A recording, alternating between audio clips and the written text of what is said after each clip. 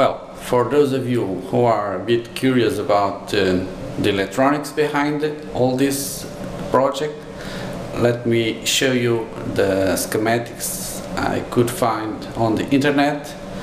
Actually, what it does is getting a pulse signal that is getting to the receiver, and it transforms it in a flat signal, a DC voltage that is proportional to the number of pulses it's getting. When it gets a lot of pulses, you have a high voltage. When it gets some scattered pulses, the voltage will drop down. What this circuit will do is exactly to convert the number of pulses into a flat voltage.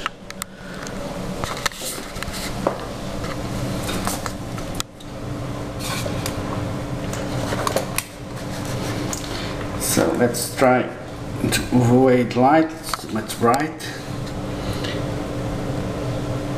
There it is, a simple voltage amplifier, and before that, let me try to show you. Before that you have here a filter constituted by a resistor and a capacitor.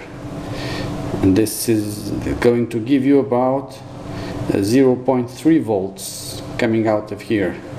And then we have the amplifier stage that will have a gain about 10. So 0.3 volts here will become about 3 volts on the outside. This is built out of an integrated circuit, which is LM358.